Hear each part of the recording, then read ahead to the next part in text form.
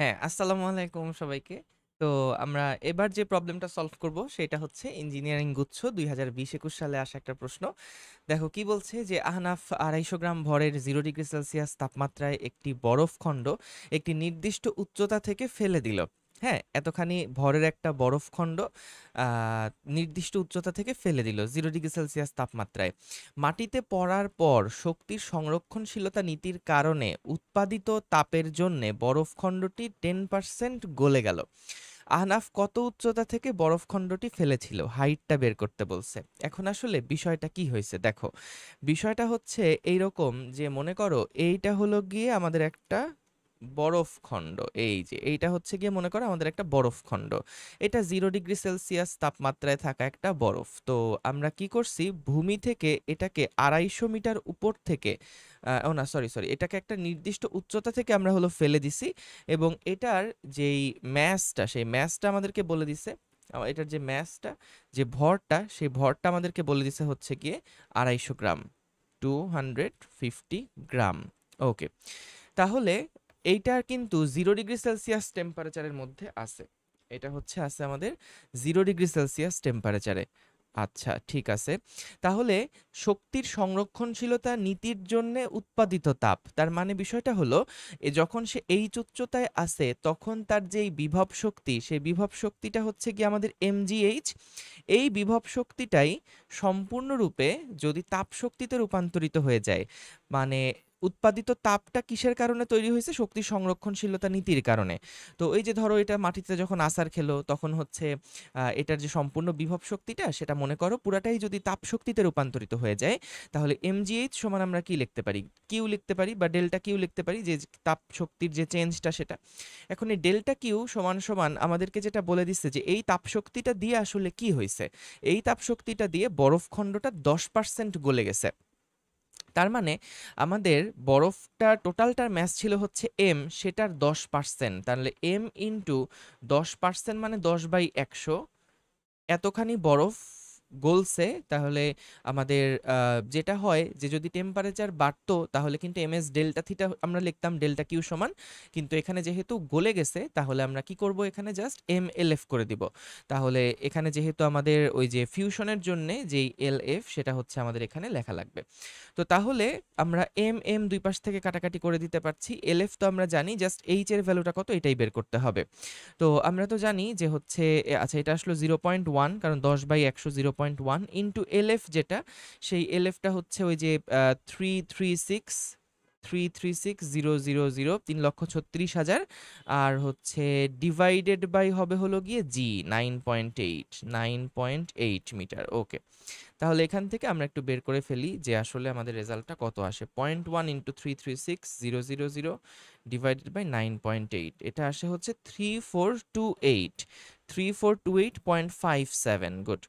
H এর যে ভ্যালুটা আসে সেটা আসে হচ্ছে 3428.57 এত মিটার। তার মানে অ্যান্সার দেখতেই পাচ্ছ এটা হচ্ছে কি আমাদের ও না সরি 3428 3428 এই যে 0.57, তাহলে যে বি যেটা সেটা হচ্ছে আমাদের একদম পারফেক্ট অ্যান্সার। পারফেক্টলি এটা কিন্তু ম্যাচ করে গেছে। ওকে ওকে, এর পরের যে প্রবলেমটা আছে তাহলে চলো সেটাতে চলে যাই। কুয়েট 2018-19 সালে আসা একদম সহজ প্রবলেম। কি বলছে? একটি ইঞ্জিন 5 মিনিটে কুয়া থেকে 10,000 লিটার পানি 10 মিটার গড় উচ্চতায় তুলতে পারে। ইঞ্জিনটির ক্ষমতা 70% কার্যকর হলে, অর্থাৎ এই যে কার্য আমাদের যে কর্মদক্ষতা সেটা বলতেছে 70% যদি হয় তাহলে এর অশ্ব ক্ষমতা নিচের কোনটি? তো তাহলে ইঞ্জিনটা 5 মিনিটে কুয়া থেকে এত লিটার পানি এত গড় উচ্চতায় তুলতে পারে। দেখো এইটা এই যে গড় উচ্চতার যখন বলে দিচ্ছে তখন কিন্তু আমাদের জন্য আসলে জিনিসটা সহজ হয়ে গেছে, কোনো কনফিউশনের জায়গায় নাই। আমরা বুঝতেছি এইচ এর ভ্যালু 10 মিটারই হবে, কিন্তু কুয়া থেকে যদি বলে যে 10,000 লিটার পানি তুলতে হবে তখন কিন্তু কুয়ার যে গভীরতা পুরো গভীরতাটাকেই আমরা কাজে লাগাই। এগুলা নিয়ে আগে কিন্তু আলাপ আলোচনা হয়েছে। তো তাহলে আমরা এখানে ডিরেক্টলি করে দেই যে আমাদের জানি 10,000 লিটার মানে কিন্তু 10,000 কেজি। তো তাহলে এখান থেকে আমাদের ধরো যে পরিমাণ পি আউটপুট যদি বের করতে চাই, পি আউটপুট কত সেটা যদি বের করতে চাই তাহলে এম হচ্ছে গিয়ে 10,000 10,000 ইন্টু জি মানে হলো গিয়ে 9.8 ইন্টু আমাদের গড় উচ্চতা কত 10। তাহলে mgh ডিভাইডেড বাই কি হবে, ডিভাইডেড বাই হবে হলো গিয়ে আমাদের তোমার হচ্ছে 5 মিনিটে। তাহলে 5 ইন্টু আমাদের হচ্ছে 5 মিনিট মানে 60 সেকেন্ড, তাহলে একটা পি আউট আমি পেলাম। এটা কিন্তু প্র্যাকটিক্যালি সেই পরিমাণ কাজটা করছে, এই জন্য এটা পি আউটপুট। এখন আমাদের বলছে অশ্ব ক্ষমতা কত, তার মানে পি ইন কত এটা বের করতে বলছে, অর্থাৎ ওই রেটেড যে পাওয়ারটা সেটা আসলে কত। তো আমরা জানি পি ইনপুট যেটা সেটা সমান সমান হচ্ছে পি আউটপুটকে আমি যখন এফিসিয়েন্সি দিয়ে ভাগ দিব সেটাই হচ্ছে হবে পি ইনপুট। পি আউটপুট আমাদের এখানে যেটা আসলো সেটা একটু ক্যালকুলেট করে দেখি কত, 10,000 into 9.8 into 10 divided by 5 divided by 60, এটা আসছে 3266.67 ডিভাইডেড বাই 70%, তো তার মানে 70 ডিভাইডেড বাই 100, এটা কত আসে দেখি, 100 দিয়ে গুণ দিয়ে 70 দিয়ে ভাগ, এটা আসে 4666.67। ওকে, তাহলে এটা গেল পি ইনপুটের কত আমাদের হচ্ছে ইয়াটা, মানে এটা আমরা কি বের করলাম বলো তো, কত ওয়াট, সেই ওয়াটটা বের করলাম। তাহলে এটাকে আমরা যদি এখন 746 দিয়ে ভাগ দেই তাহলে আসে 6.25। গুড, তাহলে এখানে আমরা পি ইনপুট যেটা সেটা সমান একবার তো পেলাম 466.67 ওয়াট, অথবা যদি এটাকে 746 দিয়ে ভাগ দেই তাহলে আসে 6.25 বা 26 হয়, আসলে 2555 এরকম আসে। তো যা হোক, আমাদের যেহেতু মানে একদম কাছাকাছি অ্যান্সার ইটা, তাহলে ইটাই আমরা এখানে কিন্তু দাগাবো। ওকে, তাহলে আমরা এই প্রবলেমটাও সলভ করে ফেললাম। ঠিক আছে, তাহলে পরের প্রবলেমে দেখো চলে যাই, কি বলছে, এ block of mass 3 KG slides down a frictionless inclined plane of length 6 metre and height 4 metre. তাহলে ভাই আগে ছবিটা একটু এঁকে ফেলি। কি বলছে, একটা ব্লক আছে যেটার ম্যাস হচ্ছে 3 কেজি, সেইটা নাকি একটা ইনক্লাইন্ড সারফেস থেকে স্লাইড করে করে যাচ্ছে। তো এইখানে আমাদের এই ইনক্লাইন যে প্লেনটা সেটার যে লেংথ সেটা আমাদেরকে বলে দিছে দিস ইজ 6 মিটার, আর হচ্ছে হাইট যেটা সেটা হচ্ছে গিয়ে 4 মিটার্স। আচ্ছা, if the block is released from rest at the top, দাঁড়াও আমি একটা ব্লককে নিয়ে আসি, এই যে একটা ব্লক, সেই ব্লকটাকে একটু নিয়ে আসি, চলো ব্লকটাকে একটু নিয়ে আসি। ওকে, হ্যাঁ, তাহলে এই ব্লকটা স্লাইড করে করে নিচের দিকে পড়বে, কেমন? তাহলে যেটা বলছে ব্লকের যে ম্যাস, সেই ম্যাসটা আমাদেরকে দিয়ে দিয়েছে, এটা হলো 3 কেজিস। ওকে, তাহলে down friction slides down A frictionless incline plane of length এত হাইট এত, if the block is release from rest at the top of the incline plane, what is it's speed when it reaches the bottom. তার মানে এই বস্তুটা যখন এইখানে এসে পড়ছে তখন এটার ভ্যালোসিটি কত ছিল, এটার ভ্যালোসিটিটা কত ছিল, এবং ইনিশিয়াল যে ভ্যালোসিটি সেটা কত, যেহেতু রেস্ট থেকে এটা হচ্ছে তোমার হলো মানে যাত্রা শুরু করছে, এই কারণে এটার হচ্ছে যেই ইনিশিয়াল স্পিড সেটা কিন্তু 0 হবে। তাহলে দেখো আমরা এখান থেকে যেটা দেখতেছি যে আহ, এই যে হাইটটা, সেই হাইটটাই তো আমাদের দেওয়া আছে 4 মিটার, রাইট? তাহলে আমরা যখন সে একদম ওই এ পজিশনে আছে, ধরো টপ পজিশনকে এ বলছি আর বটম পজিশনকে বি বলছি, তাহলে এনার্জি যে জিনিসটা, টোটাল এনার্জি, সেটা কিন্তু এ পয়েন্টে টোটাল যে এনার্জি হবে সেটা বি পয়েন্টে টোটাল এনার্জির সমান হবে। তাহলে এ পয়েন্টের যে টোটাল এনার্জি সেটা হচ্ছে half M U square plus M into জি ইন্টু 4, আর বি পয়েন্টের যে টোটাল এনার্জি সেটা হবে half M V square plus M into জি ইন্টু 0। তাহলে দেখো এই যখন গ্রাউন্ডে পড়ে গেল সেটা হাইট 0, তাহলে এই পার্টটা কিন্তু পুরাটা 0 হয়ে যাবে। আমি একটু এভাবে লিখি, এই পার্টটা কিন্তু পুরাটা 0 হয়ে যাবে, এবং এখানেও এই যে পার্টটা সেই পার্টটা কিন্তু এখানে 0, কারণ কি আমরা রেস্ট থেকে এটাকে ছুঁড়ে মারছি। তাহলে এম এম কাটাকাটি হয়ে যাচ্ছে, দুই পাশ থেকে আমাদের কিন্তু এম এম কাটাকাটি হয়ে যাচ্ছে। তাহলে যেটা থাকে ভি এর যে ভ্যালু সেটা আসে হচ্ছে √2g4, 2g4, বা এখান থেকে আমরা যেটা লিখতে পারি সেটা হচ্ছে √2 ইন্টু 9.8 ইন্টু 4, যেটা লিখতে পারি আমরা সেটা হচ্ছে 2 ইন্টু 9.8 ইন্টু 4। ওকে, তাহলে দেখি কত আসে, 2 ইন্টু 9.8 ইন্টু 4, এটাকে রুট করতে হবে 8.85 metre per second, 8.85 metre per second. ওকে, তাহলে বস এই যে সি যেটা সেটাই কিন্তু আমাদের এখানে আনসার। ওকে, আমি একটু দাঁড়াও চেক করে নেই রেকর্ড টেকর্ড হচ্ছে কিনা সব ঠিকঠাক মতন। ওকে, এবার দেখো আইওটি 2018-19 সালের একটা প্রশ্ন, আ স্যাটেলাইট ইজ কারেন্টলি অরবিটিং আর্থ, মানে একটা স্যাটেলাইট হচ্ছে পৃথিবীর চারদিকে ঘুরতেছে, ইন এ সার্কুলার অরবিট, বৃত্তাকার পথে ঘুরছে, of radius R with a velocity velocity v1, তো v1 বেগে সেটা r রেডিয়াস নিয়ে ঘুরছে। ভালো কথা। It's kinetic energy is k1। আচ্ছা ঠিক আছে। If the satellite is moved, মানে ওটা যদি মুভ করে এবং ইন্টার্স into a new circular orbit of radius 2r moving with the same speed, what will be it's kinetic energy? দেখো এটার অ্যান্সারটা আসলে খুব সহজ। যে কি হয়েছে, আমাদের প্রথমে একটা সার্কুলার অরবিটে আর্থকে রোটেট করে সেটা ঘুরছিল, হ্যাঁ অরবিট করে ঘুরছিল, এটা মনে করো আমাদের সেই আর্থ। তো পরে কি হলো, পরে ওই যে স্যাটেলাইটটা, সেই স্যাটেলাইটটা এর থেকে একটু বড় রেডিয়াসে এখন চলে গেল, এবং এই শুরুতে যে রেডিয়াসটা ছিল এবং পরে যে রেডিয়াসটা ছিল এগুলো আমাদেরকে বলে দিছে যে এখানকার রেডিয়াস হচ্ছে আর এবং এইটার রেডিয়াস হচ্ছে গিয়ে টুয়াইস আর। তো আমাদের যে রকেটটা ছিল, আমাদের যে রকেটটা ছিল, যে রকেটটা ছিল, এই রকেটটা হচ্ছে গিয়ে কি করলো, রকেটটা হচ্ছে গিয়ে যখন সেই রকেটটা এই ইয়াতে ছিল, ইয়াল্লা কি করলাম, আহা, হ্যাঁ রকেটটা যখন এইখানে ছিল, তো এইখানে ছিল এইভাবে করে যখন এটা ঘুরতেছিল অরবিট করতেছিল তখন, বা এই স্যাটেলাইটটা যখন এখানে অরবিট করছিল তখন এটার যে কাইনেটিক এনার্জি সেটা ছিল k1 এবং সেটা নাকি v1 ভেলোসিটিতে ঘুরছিল, হ্যাঁ v1 ভেলোসিটিতে ঘুরছিল। এখন দেখো প্রশ্ন কি করছে, if the satellite is moved and enters into a new circular orbit, তো এখান থেকে মনে করো সেটা ঘুরে নতুন একটা সার্কুলার অরবিটে গেল, পৌঁছালো কেবলমাত্র, এবং ইন্টার্স into the a new circular orbit of radius 2r and moving with the same speed. দেখো সেম স্পিড, আগে যেটা v1 স্পিডে সে মুভ করছিল এখনও সে কিন্তু এই v1 স্পিডেই মুভ করছে, তাহলে what will be it's kinetic energy? তো একটা জিনিস তোমাদেরকে একটু বলে রাখি, এখানে মহাকর্ষ চ্যাপ্টারে গেলে তোমরা দেখবাই যে হচ্ছে ভি এর যে ভ্যালুটা সেটা তো আসলে ওই যে কত এইচে সেটা মুভ করতেছে তার সাথে ডিপেন্ডেন্ট, তাই না? ভি এর যে ভ্যালুটা সেইটা কিন্তু আমাদের কোন হাইটে কোন ভেলোসিটিতে মুভ করলে সেটা সার্কুলার অরবিটে ঘুরতে পারবে এটা কিন্তু ডিফাইন্ড, মানে এটা কিন্তু ফিক্স থাকে যে আমাদের একটা নির্দিষ্ট হাইটে ওটাকে রোটেট করার জন্যে ওর কিন্তু একটা সার্টেন ভেলোসিটি ফিক্স থাকে। তো সেই ক্ষেত্রে আমাদের কিন্তু যেই যখন আর রেডিয়াস থেকে ওই স্যাটেলাইটটা 2r রেডিয়াসে রোটেট করবে তখন কিন্তু সে অবশ্যই এই v1 ভেলোসিটিতেই যদি সারাটা পথ চলতে থাকে তাহলে সে এই সার্কুলার অরবিটে ঘুরতে পারবে না। তো তাহলে কারণ দেখো আমরা এখান থেকে এই যে যদি প্রমাণগুলো একটু দেখাই, যে হচ্ছে আমাদের ওই যে মহাকর্ষ চ্যাপ্টারে গেলে এগুলো দেখবো আরেকবার, তবু আরেকবার এখানে ছোট্ট করে একটু দেখে রাখি জাস্ট কনসেপ্টটা ক্লিয়ার করার জন্য, যে যখন এটা এরকম একটা সার্কুলার অরবিটে ঘুরছে তখন বলো তো তার একটা কেন্দ্রমুখী বল দরকার না, mv²/r, এবং এই কেন্দ্রমুখী বলের যোগানদাতাকে জি into capital M into small M divided by R square. তাহলে এখান থেকে এম এম কাটাকাটি হয়ে গেল, ভি স্কোয়ার আরও একটা কাটাকাটি হয়ে গেল, তাহলে যেটা থাকে সেটা হচ্ছে V square is equals to G M divided by আর। আচ্ছা তাহলে দেখো একটা সার্টেইন ভি তুমি যখন মেইনটেইন করবা তখন কিন্তু তুমি একটা সার্টেইন রেডিয়াসে থাকবা, ঠিক আছে?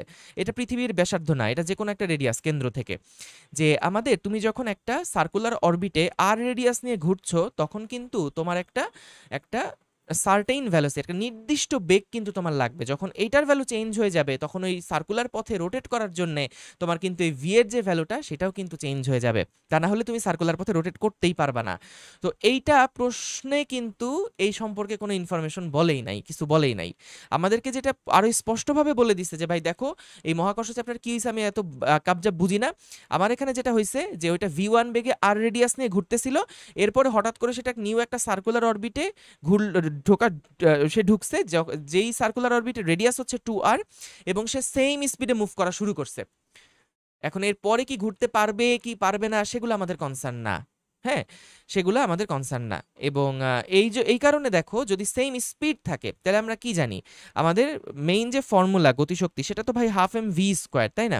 তাহলে ম্যাস যেটা সেটা তো চেঞ্জ হচ্ছে না, আবার ভি যেটা সেটাও নাকি সেম স্পিডই থাকছে, তাহলে আমাদের গতিশক্তি আগেও যেটা ছিল k1 এখনো কিন্তু গতিশক্তি সেটাই হবে, তার মানে এখানে কিন্তু সি হচ্ছে আনসার। কিন্তু আবারও বলে রাখি এই v1 স্পিডে সে যদি 2r রেডিয়াস নিয়ে যাত্রা শুরু করে সে কিন্তু এটা রোটেশনটা কমপ্লিট করতে পারবে না, ঘুরতে পারবে না, কারণ এটা সমীকরণ থেকেই তুমি বুঝতেছো। ওকে, এর পরের প্রবলেমটা চলো দেখে ফেলে। কি বলছে, আ total of 100 joule of energy is supplied to a machine, the machine is then capable of ডিসপ্লেসিং a 30 Newton object to 1.5 metre, what is the approximate efficiency of the machine? দেখো মেশিন মেশিন, হ্যাঁ দেখো এইখানে আমাদের কি বলছে যে 30 নিউটনের একটা বল প্রয়োগ করলাম এর উপরে, এবং এই বলটা প্রয়োগ করার কারণে যেটা হলো, এই বলটা এই যে 30 নিউটনের একটা বল আমরা কতদূর পর্যন্ত অ্যাপ্লাই করছি, আমরা বা এটাকে নিয়ে গেছি কতদূর পর্যন্ত, 1.5 মিটার দূরত্ব পর্যন্ত আমরা এটাকে নিয়ে গেছি। তাহলে বলো তো আমরা যে কাজটা মানে আমাদের যে আউটপুট কাজটা করছি সেটা আসলে কত, এফ ইন্টু এস, তার মানে 30 ইন্টু 1.5 এটা কত আসে, এটা মনে হয় 45 মতন আসবে, 30 ইন্টু 1.5 আসে হচ্ছে 45, গুড, এটা আসে 45 জুল। তাহলে ভাই দেখো তোমার ইনপুটে তুমি কতখানি এনার্জি সাপ্লাই দিছিলা, 100 জুল, তাহলে আউটপুট পাইছো এত, তাহলে বস এফিসিয়েন্সি কত হবে, এফিসিয়েন্সি হবে হলো গিয়ে W output divided by W input সমান সমান আউটপুট যেটা সেটা হচ্ছে গিয়ে 45 এবং ইনপুট যেটা সেটা হচ্ছে গিয়ে 100। তাহলে ভাই বুঝতেই পারতেছো এটা হচ্ছে গিয়ে 45%। ওকে, তাহলে ভাই এই এ যেটা সেটাই হচ্ছে কিন্তু আমাদের এখানে আনসার। ওকে, তাহলে আমরা এই প্রবলেমটা কি সেটাও বুঝতে পারলাম। এর পরের প্রবলেমে চলে যাই। দেখো কি বলছে এখানে, along a straight horizontal road, অর্থাৎ একদম হরাইজন্টাল, এটা হলো ভার্টিক্যাল বলে, লম্ব হইলে হরাইজন্টাল মানে এটা, along a straight horizontal road a truck of mass 1800 kg travels। তো মনে করো ট্রাক যেটা আমাদের, ট্রাকটা হচ্ছে কি এইটা, তো এইটার যে ম্যাস সেটা বলে দিচ্ছে 1800 কেজি, লিখে ফেলি একটু, m ইজ ইকুয়ালস টু নাকি 1800 কেজি, 1800 কেজি, m এর ভ্যালুটা হচ্ছে কি আমাদের বলে দিচ্ছে 1800 কেজি, m এর ভ্যালুটা আমাদেরকে বলে দিচ্ছে, এর যে ম্যাস সেই ম্যাস হলো গিয়ে 1800 কেজি, 1800 কেজি। ওকে, এখন কি বলছে, the truck engine is working এট এ হবে এট a constant rate of 30 kilowatt. তার মানে ইঞ্জিনটা হচ্ছে 30 কিলোওয়াটে কাজ করছে, ভালো কথা। when the truck's speed is 20 metre per second, its acceleration is 0.4 meter per second square, the magnitude of the resistance of the motion of the truck is r newtons, মানে friction যেটা বা রেজিস্ট্যান্স যেটা এটা আর এর কথা বলছে, find the value of আর। খেয়াল করে দেখো এইখানে আমাদের যে কাহিনী হয়েছে, এই যে অবজেক্টটা তাকে ইঞ্জিন কিন্তু একটা পাওয়ার প্রোভাইড করতেছে, রাইট, যে trucks engine is working at a constant rate of 30 kilowatt, তাহলে ইঞ্জিনটা ওকে একটা পাওয়ার সাপ্লাই করতেছে 30 কিলোওয়াটের। আচ্ছা, তো আমরা দেখো তারপর যেটা বলতেছে ট্রাকের যে স্পিড সেটা হচ্ছে 20 মিটার পার সেকেন্ড, ট্রাকের যে স্পিড সেটা হচ্ছে 20 মিটার পার সেকেন্ড, আসলে এটা স্পিড না বলে এটা অ্যাভারেজ স্পিড বলা উচিত ছিল, এই স্পিডটাকে অ্যাভারেজ স্পিড বলা উচিত ছিল।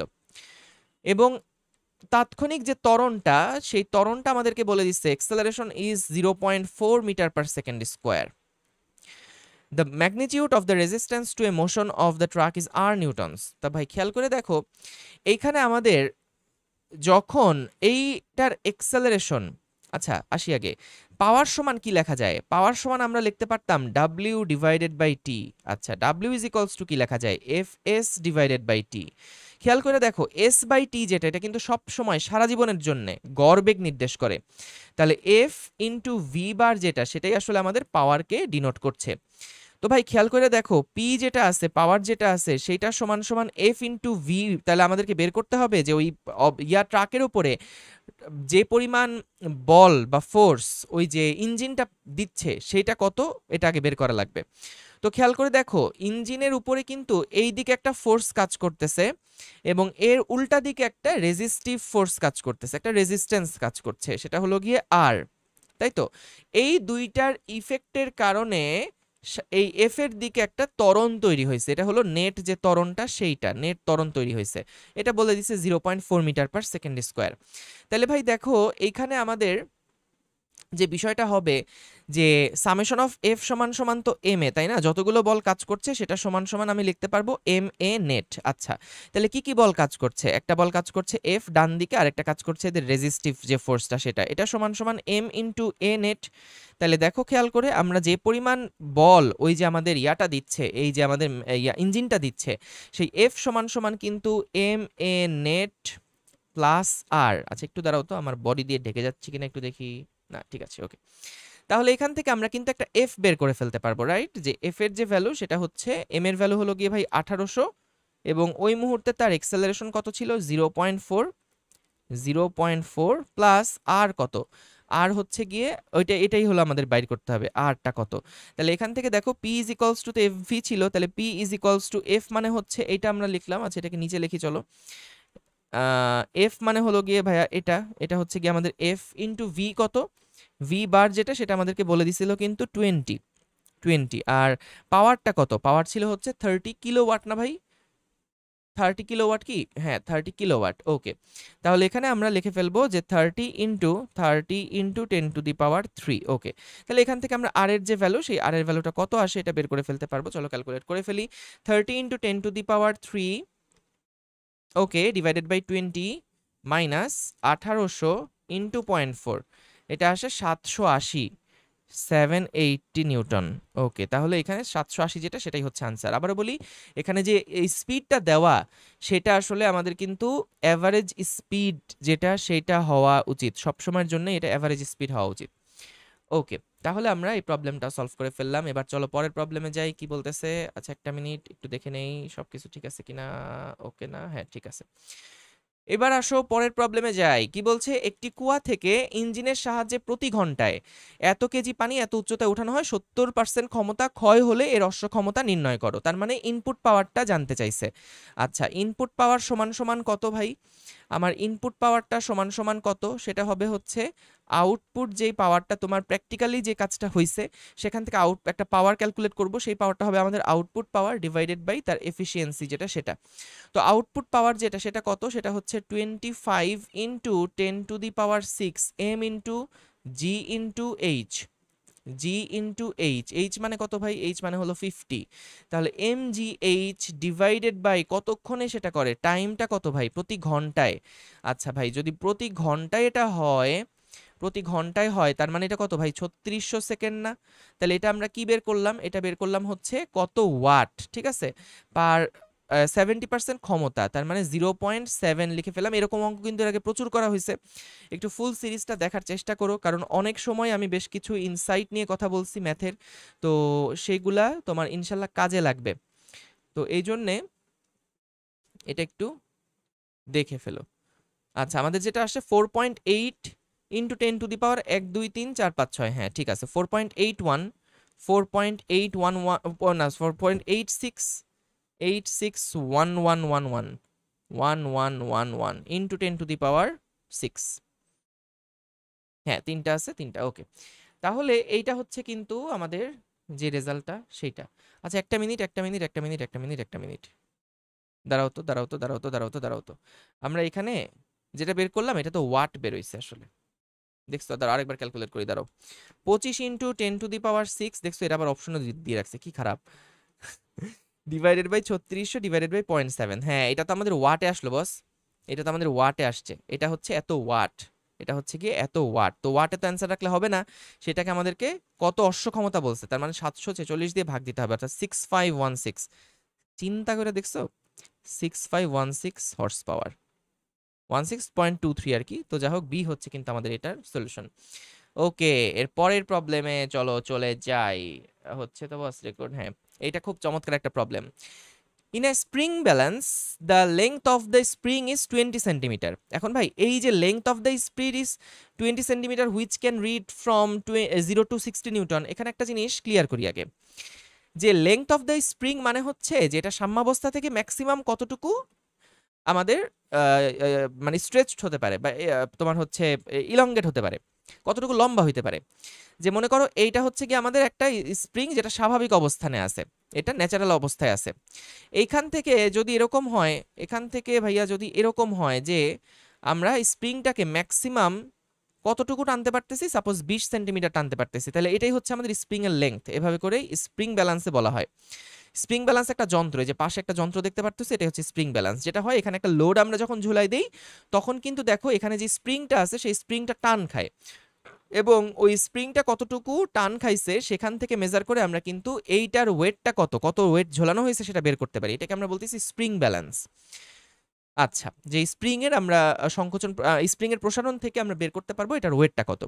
তো 20 সেন্টিমিটার যেটা বলে দিছে আসলে সেটা জিনিসটা হচ্ছে যে সাম্যাবস্থা থেকে 20 সেন্টিমিটার যখন এটা ইলংগেট হয় বা প্রশস্ত হয় বা লম্বা করা হয়, টানা হয়, তখন সেটা ম্যাক্সিমাম 60 নিউটন পর্যন্ত আমাদেরকে মানে তোমার ইয়া দিতে পারে, রিডিংটা দিতে পারে। তার মানে দেখো আমি এখানে বুঝতে পারতেছি যে ভাই দাও যখন আমাদের এফ এর ভ্যালুটা হলো 60 নিউটন, তখন আমাদের এক্স এর যে ভ্যালুটা সেটা হচ্ছে মানে ম্যাক্সিমাম যেই সরণটা বা যেই দৈর্ঘ্য বৃদ্ধিটা সেটা হচ্ছে 20 সেন্টিমিটার, 20 সেন্টিমিটার বা 0.2 মিটার, 0.2 মিটার। তাহলে এখান থেকে আমরা কিন্তু তারপর যেটা বের করতে বলছে found the potential energy, found the potential energy of the spring when it reads 40 Newton. তাহলে দেখো আমাদেরকে বের করতে বলছে যে ভাই এফ এর ভ্যালু 60 যখন হয় তখন এক্স এর ভ্যালু হয় 0.2। তো যখন এক্স এর ভ্যালু হচ্ছে না বলছে যে যখন তোমার হলো পটেনশিয়াল এনার্জি যেটা of the spring when it reads 60 Newton আছে না, যখন আমাদেরকে এফ যেটা আছে সেই এফটা যখন 40 নিউটন আছে তখন আমাদের এক্স কত সেটাই বের করে দেখাতে হবে। এবং এক্সটা অ্যান্সারে চাই নাই, আমাদের চাইছে আসলে ওই হাফ কে এক্স স্কোয়ার কত বা পটেনশিয়াল এনার্জি এইটা আসলে কত, এটা আসলে আমাদেরকে মেইনলি জানতে চাইছে। তাহলে এক্স এর ভ্যালুটা বের করতে হবে। এখন এটা তো লিনিয়ার সম্পর্ক করে আমরা জানি যে এফ ইজ ইকুয়ালস টু কি লেখা যায়, কে x. F is equals to কি লেখা যায়, কে x. F is equals to K x. তাহলে এফ এর ভ্যালুটা যখন 60 তখন কিন্তু আমরা এক্স এর যে ভ্যালুটা সেটা হচ্ছে গিয়ে 0.2, এখান থেকে আমরা একটা কে এর ভ্যালু বের করে ফেলতে পারবো। 60 ডিভাইডেড বাই 0.2 কত হয়, 60 ডিভাইডেড বাই 0.2 এটা আসে 300 নিউটন। ওকে, তাহলে এখন দেখো যখন আমাদের যখন আমাদের যখন আমাদের এফ এর ভ্যালুটা এখন হিসাব করো, এফ এর ভ্যালুটা যখন 40 ছিল তখন আসলে আমাদের এক্স এর ভ্যালুটা কত, এক্স এর ভ্যালুটা কত, যে এক্স ইজ ইকুয়ালস টু তাহলে কত হচ্ছে 40 ডিভাইডেড বাই 300 এটা আসে হচ্ছে 0.133, 0.133, 0.133 মিটার। ঠিক আছে, তাহলে এইটা হচ্ছে কি আমরা পেলাম 0.133 মিটার। তাহলে এখানে আমাদের তো এটা বের করলে হবে না, আমাদের বের করতে বলছে যে তখনকার পটেনশিয়াল এনার্জি বের করো যখন এটা স্প্রিংটা 40 নিউটনের রিডিং দেখাচ্ছে। তাহলে পটেনশিয়াল এনার্জি তখন কত হবে, পটেনশিয়াল এনার্জি হবে হচ্ছে হাফ ইন্টু কে মানে কত বস, কে মানে হচ্ছে 300 ইন্টু এক্স এর ভ্যালু হচ্ছে 0.133 স্কোয়ার, হাফ কে এক্স স্কোয়ার। ওকে, তাহলে আমরা যেটা লিখতে পারি সেটা হচ্ছে গিয়ে এটা স্কোয়ার ইন্টু 0.5 ইন্টু 300 এটা আসে 2.66, 2.666 তো 67 এত জুল। তাহলে 2.67 কোথায় আছে, এই যে সি। খুব খেয়াল রেখো, এগুলা কিন্তু চোখের ধান্দা লেগে যায় যে হচ্ছে আসলে কোনটা, অনেক সময় তুমি দেখে মনে হবে কি এইটা আনসার, কিন্তু 2.6 তোমার কিন্তু ম্যাথ করে বাইরে হয়েছে, কিন্তু এই দশমিকের এই হেরফেরের কারণে এটা একটু ঝামেলা হইতে পারে, এটা খুব খুব খেয়াল রাখবা। আচ্ছা, তাহলে আশা করি বুঝতে পারছো যে ম্যাথটা কি হয়েছে। এখানে ভাষাটা ঠিক রেখো, in spring balance the length of the spring is 20 centimetre. Length মানে কিন্তু এইটা না, আবারও বলি লেংথ মানে কিন্তু এইটা না, কারণ এটা আমাদের কোনো কাজেই লাগে না, কিন্তু আসলে কাজে লাগে কোনটা, কতটুকু সেটা স্ট্রেচ হয়েছে বা লম্বা হয়েছে সাম্যাবস্থান থেকে, বা কতটুকু সংকুচিত হয়েছে, কতটুকু প্রসারিত হয়েছে, এটা আমাদের লাগে। তো তাহলে স্প্রিং এর যে লেংথটা সেটা বলতে ওইটাই কিন্তু আমরা বুঝতেছি। Which can read from 0 to 60 Newton, তার মানে ম্যাক্সিমাম যখন হচ্ছে 20 সেন্টিমিটার যেতে পারে, লেংথটাই ওটা নির্দেশ করতেছে যে ম্যাক্সিমাম লম্বাটাই ওটা লেংথ, যে 20 সেন্টিমিটার পর্যন্ত ম্যাক্সিমাম এটাকে আমরা টানতে পারি, তখন এটা 60 নিউটন পর্যন্ত ওয়েট দেখায়। হ্যাঁ, সেটা রিডিং দেখায়। এবং যখন 40 নিউটন তখনকার কাহিনী আসলে কি হবে।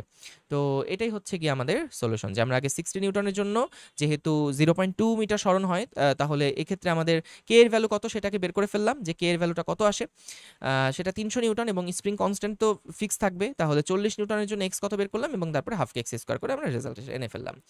ওকে, এটা খুবই খুবই চমৎকার একটা প্রবলেম, খুব ভালো করে দেখবা। দেখো কি বলতেছে, দুইটা ডিস্ক আছে এ এবং B R mounted co এক্সিয়ালি on a vertical Excel.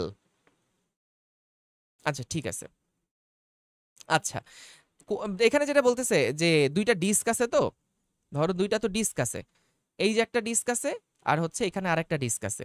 কো এক্সিয়ালি মানে হচ্ছে যে তাদের অ্যাক্সিসটা সেম, এই যে এই অ্যাক্সিসটা তাদের সেম, এবং তারা একটা ভার্টিক্যাল অ্যাক্সেলের তারা হচ্ছে মাউন্ট করা আছে। হ্যাঁ, মানে এখানে তাদের ওই যে সেন্টার দিয়ে ছেদ করা আছে, মনে করো এখানে তাদের মাউন্ট করা আছে। The ডিস্কস have moments of inertia I. আচ্ছা, এটার যে মোমেন্ট অফ ইনার্শিয়া সেটা মনে করলাম আই, এবং এটার যে মোমেন্ট অফ ইনার্শিয়া সেটা বলে দিচ্ছে আমাদেরকে 2i। আচ্ছা চমৎকার। Respectively about the common Axis, এই যে এই অ্যাক্সিসের রেসপেক্টে দুইজনের কিন্তু আই দুইটা বলা আছে। ওকে, disk A is ইম্পার্টেড an initial angular velocity, অর্থাৎ এইটার ইনিশিয়াল অ্যাঙ্গুলার ভেলোসিটি বলা আছে 2 omega, using the entire potential energy of a spring compressed by distance of x1। এখন এখানে প্রশ্ন মনেই হবে যে ভাই কি ব্যাপার, এখানে আপনি ঘোরানোর মধ্যে ওমেগার মধ্যে এখানে আবার আপনার এই আসলো কেমনে, এখানে কি বলে আপনার হচ্ছে এই স্প্রিং আসলো কোত্থেকে। খেয়াল করো প্রশ্নটা কি বললো, disk A is ইম্পার্টেড an initial angular velocity 2 omega, মানে ডিস্ক এ কে তোমার হচ্ছে এত অ্যাঙ্গুলার ভেলোসিটি দেয়া হয়েছে কিভাবে, using the entire potential energy, সম্পূর্ণ বিভব শক্তি অফ এ সংকুচিত স্প্রিং, মানে পুরা একটা x1 ডিস্টেন্সে একটা স্প্রিংকে যদি আমি সংকুচিত করি, মনে করো এটা আমাদের একটা নর্মাল স্প্রিং, এই স্প্রিংটাকে যদি আমি তোমার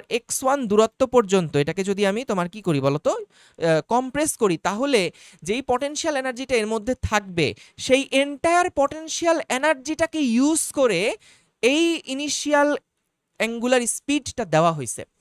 তাহলে দেখো x1 কম্প্রেসড থাকা অবস্থাতে যে পরিমাণ পটেনশিয়াল এনার্জি থাকে সেটা আসলে কত, হাফ কে x1 স্কোয়ার। এই পুরো এনার্জিটা ইউজ করে কি করা হয়েছে, ওই ডিস্ক এটাকে এত পরিমাণ একটা স্পিড প্রোভাইড করা হয়েছে।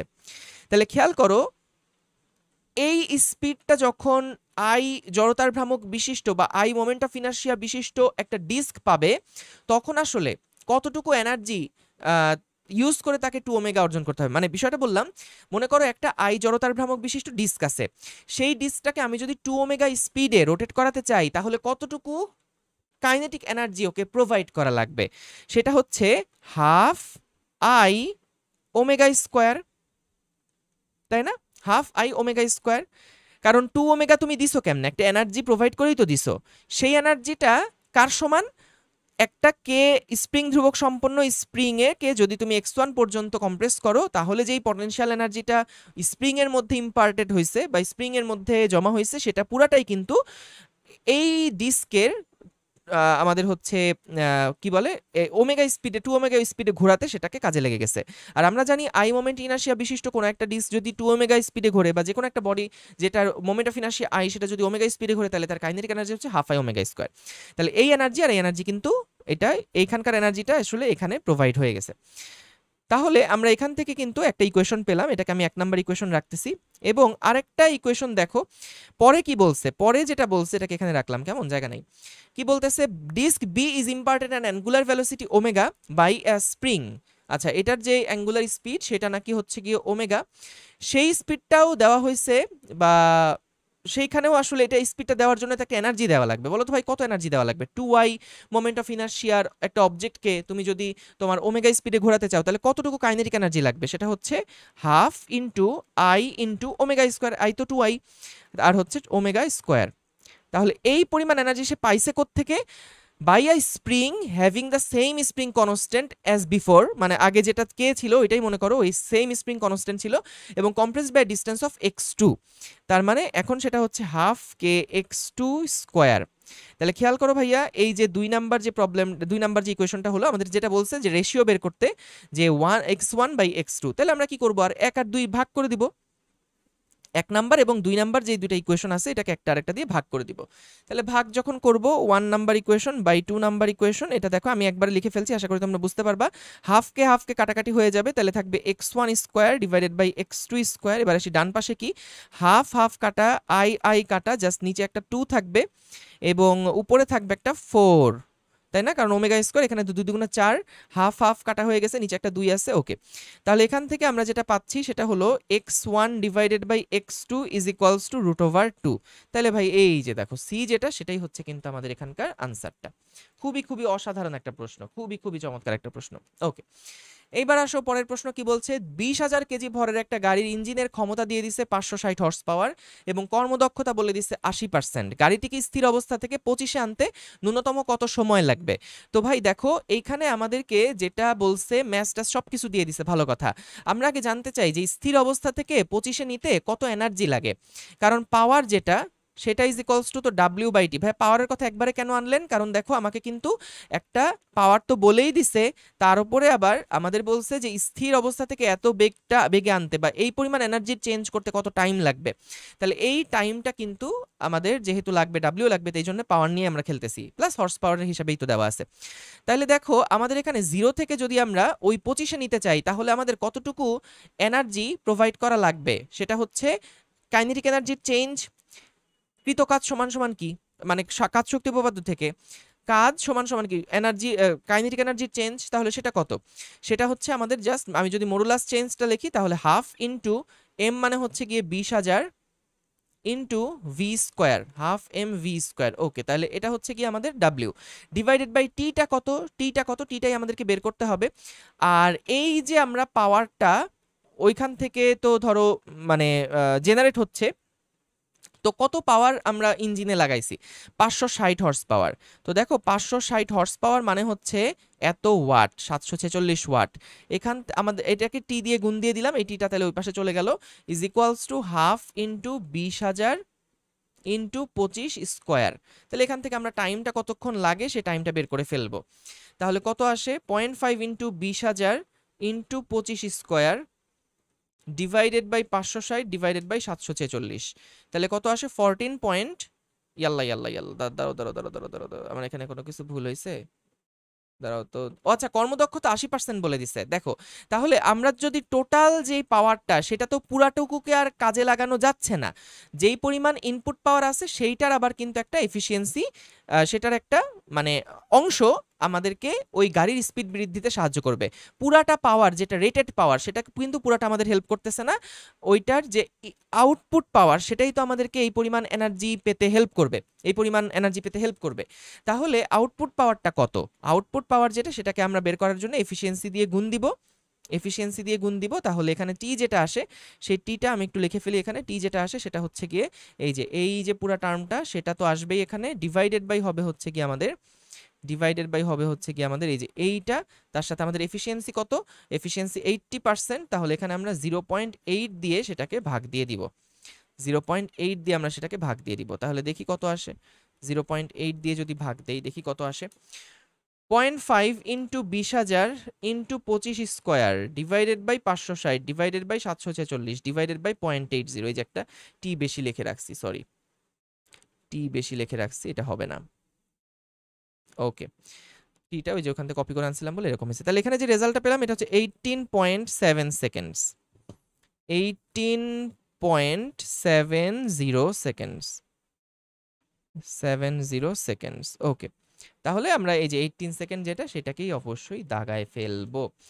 ওকে, তাহলে আমরা চলো এরপরে আরেকটা, এটা আমাদের এই ভিডিওর লাস্ট প্রবলেম। কি বলছে দেখো, অনেকগুলো ভার্সিটিতে আসছিল, একটি বস্তুকে ভূমি থেকে 30 মিটার উঁচু থেকে ফেলে দেওয়া হলো, কোথায় গতিশক্তি বিভব শক্তির দ্বিগুণ হবে? তো একটা বস্তুকে আমরা কি করলাম, একটা বস্তুকে আমরা হচ্ছে গিয়ে এই যে উচ্চতাটা থেকে এটাকে আমরা ফেলে দিব ভূমি থেকে, যেটা কোথায় আছে? 30 মিটার উচ্চতায় আছে। তাহলে আমাদেরকে বলছে যে কোথায় এর গতিশক্তি, অর্থাৎ কোথায় এর ই কে হবে বিভব শক্তির দ্বিগুণ, অর্থাৎ ইপি এর দ্বিগুণ। তো আমরা জানি, মনে করলাম যে ভূমি থেকে এক্স উচ্চতায় এই কাহিনী হবে, তাহলে এইখানে আমরা বলতে পারি বিভব শক্তি যেটা, সেটা হচ্ছে এম জি এক্স, আর গতিশক্তি যেটা, সেটা হচ্ছে M G into 30 minus x. কেন এইভাবে লিখলাম? কারণ ওই যে এটা বলছি আগে, তাও বলি, যে উপরে যখন আসে তখন টোটাল এনার্জি কিন্তু mg ইন্টু 30, আর যখন এখানে আসলো তখন যদি বিভব শক্তি হয় mgx, তাহলে গতিশক্তি কি হবে? বাকিটুকু। এই কারণে কিন্তু mg ইন্টু 30 টোটাল এনার্জি থেকে আমরা mg ইন্টু x যে বিভব শক্তি, সেটাকে বাদ দিয়েই কাইনেটিক এনার্জিটা বের করলাম। অন্যভাবে তুমি সহজে যদি মাথায় রাখতে চাও, তাহলে এভাবে চিন্তা করো, যদি বস্তুকে স্থির অবস্থা থেকে ছেড়ে দেওয়া হয়, যেহেতু ফেলে দেওয়া হয়েছে তার মানে ছুড়ে দেওয়া হয়নি, ছেড়ে দেওয়া হয়েছে, তাই যখন এটাকে আমি স্থির অবস্থা থেকে যখন এটাকে আমি ফেলে দিব, তখন কিন্তু যতটুকু সেটা ট্রাভেল করে আসবে তত ইন্টু এমজি হচ্ছে তার গতিশক্তি, আর ভূপৃষ্ঠ থেকে যত উচ্চতায় থাকবে তত ইন্টু এমজি হচ্ছে তার বিভব শক্তি।